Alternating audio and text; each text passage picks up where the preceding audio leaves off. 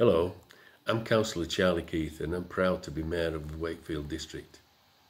Vaccines are the most effective way of preventing people from getting a serious infectious disease.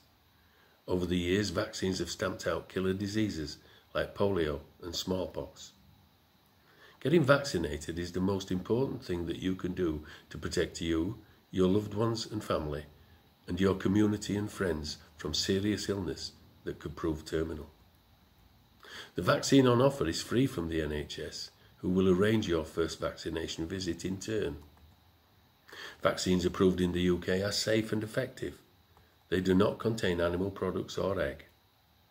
They've been tested on hundreds of thousands of people from all different backgrounds and different ethnicities.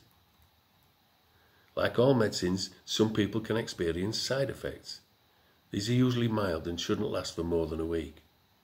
For example, your arm could be sore where the vaccination took place, or you may experience a headache or feel sick or tired or achy. These should soon pass, but anyone experiencing side effects for a prolonged period should always seek medical advice, and you will never be criticised for seeking medical support if you need it. Both the most commonly used vaccines in the UK need 2 doses, the second one 12 weeks after the first. And again, your NHS will notify and prompt you when you are due. Although getting vaccinated will reduce your chance of becoming seriously ill, you could still spread the COVID virus. And that is why it's important for you to continue to keep good hygiene, wear a mask when and where appropriate, leave space between yourself and others. In short, follow the government guidelines of hands, face, space.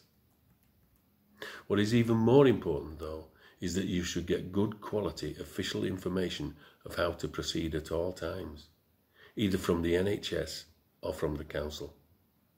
You can learn more on www.nhs.uk/COVID vaccine. That is all lowercase and all one word, nhs.uk/COVID vaccine, COVID vaccine.